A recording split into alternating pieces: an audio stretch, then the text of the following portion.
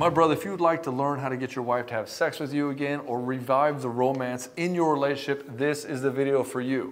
In fact, we're lifting a lot of the concepts out of the Soul Seducer program. If you want to become a Soul Seducer so that you can seduce your wife with a seductive life, check out the link in the description below. You'll learn all about it. So, let's get started. My name is Baxter and I help guys in betrayal situations. I've coached thousands of men. Tens of thousands of men have come through my doors in one form or another. I've had over 3,000 guys come through the Betray to Badass program. And that's what we do. We'll get you to that place where you make the right decision for you and your children. Boundaries.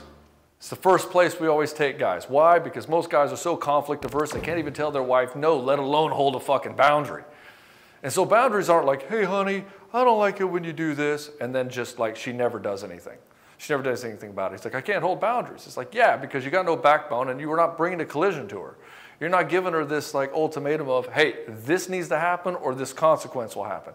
It's the same thing with your kids.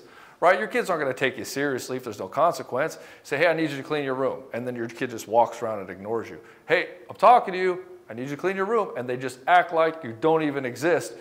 And you're like, Lucas, I told you to clean your room. And you're not taking me seriously. Right? That's usually how I do it. I don't tell kids that they're not listening. I tell them, you're not taking me seriously, which means you better take me seriously. So you're not taking me seriously. So this is what's going to happen.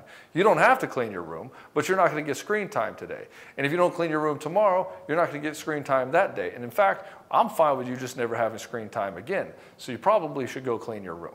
Right? There's a clear defining point. It's a discrete event that if this thing doesn't happen, this other thing happens.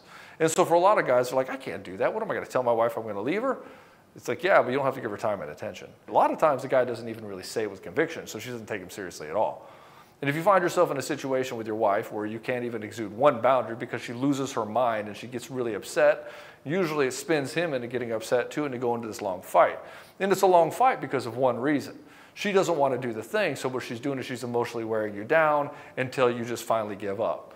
And what she'll do is she'll deflect to the thing and start accusing you of all the things that you're not doing. She can start showing that you're awful. And if she can show that you're awful and then you agree with it, and you're like, well, in comparison, who am I going to tell her? I can't even do this thing, and I'm going to tell her this thing here? And so most guys don't know how to have the conflict with their woman, and so there's no boundaries. And she wears him down, and he's like, you know what, it's easier just to not deal with it. And so most guys aren't willing to walk away. They're not willing to actually have a collision. They're not willing to actually deal with the boundary issue. And so eventually it erodes into this place where she doesn't respect him at all. And if your woman can't respect you and she doesn't think you have authority in a relationship, she will not find you attractive and she will decide that, you know what, I don't want to be with this guy or I don't want to sleep with him. And so the first thing is we have to establish your own boundaries and your own personal power and your own personal authority. Not authority over her, but your own personal authority and your own sovereign dominion in your own domain. Which leads to number 2, which is dominant behavior. I'm not saying dominate your wife. Don't dominate your wife unless that's the thing that she likes, that's what turns her on, and you've had a discussion about it. What I mean is dominant behavior. In other words, I'm going to go do the shit I want to do. I'm not going to ask permission. I'm just going to go and do it. Now, with that being said, I'm not saying you should forget your family. I'm not saying you should forget your responsibilities and just be this guy in the wind who does whatever the fuck he wants. You want to have dominant behavior. Like, this is what I'm going to do. This is how I'm going to operate my life. I'm not going to ask permission for how I want to operate my life. This is how I want to operate my life. And I'm only accountable to myself. Now, with that being said, obviously I have children, and you care about them too. So there's a balance with this. You're not going to give up all your responsibilities for this. You have responsibilities as a father and as a husband, but at the same time, you do what you want and you do it how you want to do it. Most guys aren't able to do that. They're too worried about what their wife's going to think of them. They're too worried about looking like a bad guy. They're too worried about like the nagging or anything else that they don't have any dominion or agency over their own time and energy. And so with you in a situation like this, you have to start exerting dominant behavior. And what do you mean by that, Ed? Like, what do you mean by dominant behavior? Well, let's take an example for going out on a date night. On a date night, you're just going to say, hey, let's go to this place. And she'll say, well, I don't really want to go there. Like, okay, well, where do you want to go? And so this is a dominant at this point. And what he's doing is he's just going wherever she wants to go. He's not saying what's going to happen. A guy who knows how to actually seduce his wife and move things forward, he's going to find out the thing that she likes and the thing that he likes as well and say, hey, I got a surprise for you tonight. We're going to go here, and I'd like to see you wear this while we go there.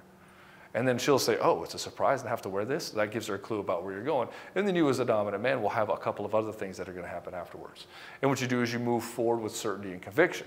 You don't necessarily ask permission every step of the way. And I'm not talking about games like consent. I'm not talking about consent. I'm talking about you as a man operating in your dominion with your wife, knowing that you should move things forward as you should. And so dominant behavior means we're going to go move forward with certainty and conviction. knowing and keeping, safeguarding what you know she is already wanting, knowing how she is and how she operates. And so you can do this with certainty and conviction because you know her well enough. And so you do this. The problem is that most guys don't have certainty and conviction. So then he does do this one time. She tests him. And she's like, no, I'm not going to do that. He's like, well, I tried it, Ed. It didn't work. Yeah, because you've been following this up with a bunch of weak-ass behavior. Now you're going to do this 180 and change like this tonight, and she's going to test it. She's not going to give up the crown of power that easily. And so women will test you for two different reasons. One, are you a liar? And this is what she's testing you on. Are you a liar? And two, I need help regulating emotionally. I'm feeling scared. And so this is the one where she's going to say, you're a liar. Because you're a liar, you're just going to fold. Though you say, no, we're going to go. I'm not going to tell you. It's going to be a good time. You don't have to go. It's fine. I'm not going to make you go, but I think you're going to like it. And I think you're going to be disappointed if you don't go. And your energy coming at her in this way, energy bringing her and inviting her into this place with this dominant energy is going to make all the fucking difference. Cyndi Lauper had it right. Girls just want to have fun. And so guys forget that the whole point that he's in a relationship with this woman is because he's there to play. He's there to have a good time. I mean, that's why you got with her to begin with, right? You thought she was hot, you had fun with her, you had great sex. And so you're in this relationship with your wife, you forgot how to play. And so part of this game is this invitation to play, this open invitation to play. Now, she may not be receptive to it, but you can't let that bother you. In fact, you love your life and you love moving forward, you love having a good time. So again, when you approach your wife, invite her to play. Grab her hand, spin her around, give her a dip, give her a kiss, start dancing with her, start doing anything that would be a playful thing, start teasing her, being a little bit cheeky, messing with her. Get her to open up with you in this invitation to play, showing her like, hey, I'm here to play with you. Do you want to play? Because make no fucking mistake, if you're with me and you're my wife, we're here to play. All that heavy shit can go over here and be sidebar conversation. But when you're with me, you're here to play. And we're going to have a great fucking time doing it. And see this right here? This attitude is also dominant behavior. If you're with me, we're here to play. This is the game. This is why we're together. We're not here to stress about shit all the time. We're here to play. Now, all that stuff that happens in our life comes on a backbone of our play and the assertiveness that you're bringing to the relationship. See, your dominant behavior, your assertiveness also creates a context and container with which you can relax and actually play. Because if shit's taken care of, if shit is being handled, then she can actually sit back and relax with you. Which brings me to my next point. You should be exuding happiness and a carefree attitude. In other words, if you approach your wife for play and she's upset about you and she's like, yeah, I don't want to do this, get away from me. You're like, that's fine, but I'm coming back later. And just have this attitude of like, you can't touch me, you can't hurt me, I'm going to have fun whether you're here or not. My life is fucking awesome. You as a man need to be able to exude this energy and be able to push everything out and isolate and keep yourself in this happy place. Your ability to maintain your own emotional self-control and your own happy emotional center is absolutely fucking key. If you can't do this and she's able to rail on you and she pulls you down into her pit, you're not the stable rock of the family. You shouldn't allow anybody to do this to you. Don't let anybody put you in a bad mood. You need to be able to compartmentalize appropriately so that you can maintain your context and container for your happy life. Then, from this context and container of your happy life, you're going to create a seductive lifestyle. In other words, you're going to start doing shit that makes you happy. You're going to start going and doing things that you love. You're going to do things that make your life absolutely on fucking fire. Like going to the gym, making sure you're eating right so that your body looks good, dressing well, start making more money, start another business, anything that gives you power and conviction and purpose in your life. Maybe you got to start volunteering somewhere, maybe you do public speaking, something that gets you out of your comfort zone, something that makes you fearful, but yes, you did it anyway so that you have confidence on the other side of it. And through all this, you have a confidence to life and you become secure as a man. When you start creating the seductive lifestyle, new friends, new interests, new everything, then she's going to say, what the fuck's going on with this guy? This isn't the husband that I was sitting around watching Netflix every fucking night getting fucking fat on beer. This is a different kind of guy. How is he operating differently? She's going to start seeing you controlling your life. Dominate behavior, right? Dominating your life. You're not dominating your wife, but you're dominating your life. And from this, she's going to say, this guy has tapped into a power I have not ever seen. And she's going to get curious. And then she's going to pull the tests out. One, are you a fucking liar? And two, I'm getting a little insecure because you're getting a little ahead of me and I don't know what to do about it, so I got to slow your fucking ass down. And so she'll try to sabotage you because she's scared. And so when she's scared, you just say, hey, you're good with me. I want you here. Come be with me in my life. Let's go to this new promised land. We had to leave that land to get to this new place. Do you want to join me here? And when you're able to do this with certainty and conviction, she will chill out and then she'll be faced with a decision.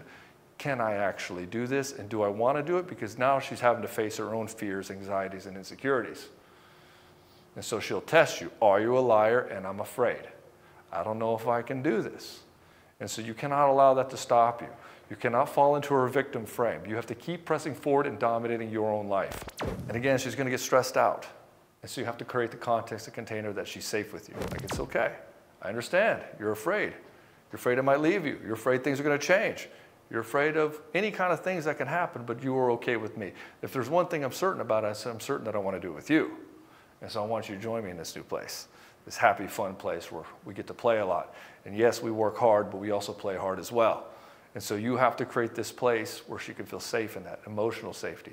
If she doesn't feel emotionally safe with you, she's going to shut down and be quiet and disappear. Or she'll battle with you and collide with you, and you'll have to break through that, either through making her cry or getting her so angry she finally tells you the fucking truth. And nobody wants to go down that road. That's a spicy situation that you really shouldn't do unless you really know what the fuck you're doing. And so you want to get her to open up. And in this place, you're happy-go-lucky. You have these conversations, these critical conversations to say, hey, what's going on with you? And sometimes you have to dig. Sometimes you dig to get in there. But if you can keep digging, again, you're being the one who is creating a context and container for what this relationship is supposed to be, because you've done all these things so far. She will eventually open up. And we've got a few techniques specifically in the Soul Seducer program that take a long time to get through. But generally speaking, keep asking her questions till she opens up. You don't need fucking sex from your wife. Don't look at your wife as that is her duty for you. I mean, yes, that is part of the deal for having a marriage. She has sex with you a lot, you give her time and attention, and this is kind of the thing. And so when the woman stops having sex with you, you feel like it's a massive bait and switch. Or when your wife gains a ton of weight, and you're like, hey, this wasn't the deal, this isn't what I wanted. And guys feel trapped in this bait and switch, and they get trapped in this game of fat shaming and all this other stuff, and he falls into her victim frame. And so he feels like there's this bait and switch, but he can't say anything to her about it. He can't tell her it because he just ends up becoming the bad guy, and somehow all of her behavior is fucking justified because of her lack of dealing with her own emotional self-control. And so when he talks about this, she'll say and linchpin him by saying, hey, I don't feel safe when you tell me these things. I feel criticized, I feel unloved. And so what ends up happening, the guy can never have this collision with her, not in a way that actually changes things around us. So you don't have that collision with her. What you do is you rise up and you get better and better and better. And part of this is you got to stop pulling on her for sex. Most guys look at sex as a pressure relief valve. Most guys look at sex as, hey, I need you to service me because I'm feeling horny. And guys look at intimacy only through the lens of sex. If I have sex with her, then I feel like I'm intimately connected to my wife, only to find out years later that, or not even years later, only to find out that she's only having sex with him just to get her off her fucking back. And so he's there doing the deed with her, but she's not into it. She doesn't care about it that much, and he feels awful and dirty even doing that, but he doesn't know what else to do because he just wants to be touched by his wife. And so for you, if you've created this situation where she decided she wasn't in the mood and then she pulled away from you and then you started pouting about it, saying, why don't you like me? Why aren't you attracted to me? And you keep railing on her over and over and over again, she's going to back up. She's going to retreat and she's going to shut down. And then you won't be able to have this conversation because every time you make a move for sex, now she feels under pressure. She's like, oh, if I don't do this, he's going to get upset. If I don't do this, I'm not going to give him what he wants. He's going to, and so this turns her off. And a woman's sex only opens in a container of safety, in a container of desire, in the container of attractiveness, not in a container of duty. And so when you put her in a container of duty, you're putting her in a container of being a prostitute. This is your duty. Pay up. She doesn't want to be like that any more than you want her to be. But this is the situation you're creating for her. This is why you got to stop pulling on her for sex, at least for a while. At least for a while till the connection with her is reestablished, the fun and intimacy and play and great conversations are reestablished, and then she will pull on you for it. And so for most guys, they don't get this concept that the women are the pursuers in relationship. The women are pursuers in the dating. They go after the guys that are the winners. But the problem is you got a bunch of guys who don't get any action because they're not winners, and so the only option that they have is to pursue women. And what it ends up doing is it pushes her away because she's like, I don't really want you to begin with. Why are you pursuing me? He's like, maybe I could eventually win her over if I can prove how amazing I am. And the thing is that his trying to prove how amazing he is to her is an approval-seeking behavior. If you were amazing, you just already fucking win, and she would notice you. And so part of this, as you heard me talk about earlier, is creating a seductive life by going out there and fucking winning. And so if you want to actually have your woman really lean into you, you start winning. and you start showing her that you don't need her for the sex. I'm not telling you to go out there and sleep with somebody else. I'm not telling you to go out there and cheat on your wife. I'm not telling you to go look at porn. I'm telling you to take sex off the table for you as your validation vehicle. And if you're looking at porn, if you're looking at prostitutes, you're not going to be able to get out of this trap. You're going to be stuck here, and you're not going to be able to repair it with your wife. And so you have to take sex off of this game of validation for you. And you're like, well, how am I going to do that? I never got enough to begin with. I'm going to tell you, brother, you'll never get enough. Sex is always something you're going to desire. It's always going to be this itch, this craving that you always want. The trick is you recontextualize what it is for you. If you take it off the table as your validation vehicle and you don't need sex as validation, all of a sudden you got the power back in your hands. All of a sudden this is something she wants to do with you because there's no pressure. It can be fun, it can be free, just like you always wanted. But until this game happens this way, you're still going to be still begging for your wife in this sexless marriage. And the last thing, which is probably the most important one, is presence. Most guys aren't in the relationship to actually see the woman that's in front of them. He's there to try to get validation from her, to try to get sex from her, to try to get somebody to actually love and approve of him and to make him feel like a good boy like mommy does. He's not actually there being present, not needing anything from her, and actually watching her and seeing how she is and how she operates, trying to get to know everything about her and how she really works. He's not doing that. In fact, most guys never do that. In fact, my wife, when I first started dating her and I was telling her, hey, I'd like to know everything about you, and I was present with her and I was looking her right in the eye and I could feel her. I could feel how she was feeling. It's the first time a man had ever done that. Why? Guys don't do it. Most people don't know how to be present. They're always thinking of the next thing to fucking say, the next response, the next witty thing to get the approval from their party that's watching them. And so this problem is here is a game of validation junkies. And so you're trying to get validation from your wife's trying to get something from you, and you're just both trying to pull from each other, and it's this take-take relationship, and it gets out of balance because nobody really wants to give to a taker. And so what ends up happening is you're in this take-take relationship, and so the game is, it's just like with money. How can I get as much as possible by giving as least amount? I want to get the cheapest price for the shit. And so you're not in a giving relationship. Givers give freely because they enjoy giving to their partner. And then oftentimes one partner doesn't play that game and they're like, well, that's cool. How do I give the person back less and less and less? Because I don't really care about him as much as he thinks I do. I only want him for his money and his favors and his security. I don't actually love the guy inside. So I'm going to do the minimum possible. Maybe I'll have sex with him once every 3 months just to get him off my back. And so you have to flip the script on that game. You have to say, well, that's true, you can do that, that's fine, but you won't be in a marriage with me much longer. And so your ability to walk away is your power. And you should utilize it sparingly, like the pepper in a salad. Don't throw it everywhere and manipulate your wife into a fear cycle. That'd be unethical, and well, you will fuck your marriage up and it'll never recover from that. All right, my brother, as you can see, I am very passionate about this subject because I'm really fucking good at it, and I'm very passionate about my guys because they get fucking results, and it is amazing. Fucking love it. If you want to learn more about the Soul Seducer program, the link is in the description below. Soul Seducer isn't for you, and you need a cheaper option. We got the Betrayed a Badass book. This is the outline of the old Broken a Badass program. It's still very valid, it's still very powerful, and we've had over 3,500 guys go through that program and have just as many success stories. We don't have failures in that program, although we do occasionally have a guy who doesn't actually do the work, which, you know, that's on him, and it's his life. We do everything we can to try to convince them otherwise, but sometimes guys just get it in their head that they just can't fucking do it, and that is a fucking shame. Anyways, brother, if you like this video, hit like. If you want to see more, hit subscribe.